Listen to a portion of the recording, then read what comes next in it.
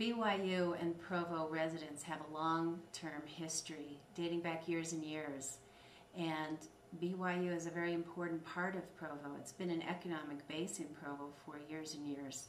But there has sometimes been contention between residents and the students. Sometimes residents, they think that the students make it crowded here.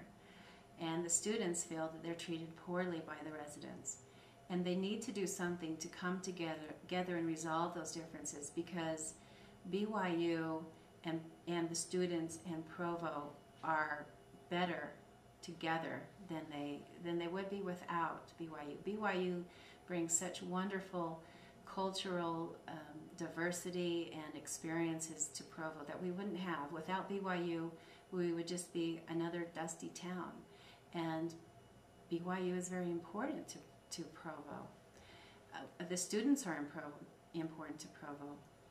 One thing that my husband and I have done is we built a beautiful building. It's an apartment building south of campus, close to campus, and we tried to do it with the best building specifications that we could to make a wonderful place for students to live, but also a place that Provo could look at and be proud that came to the city, that it added to the city.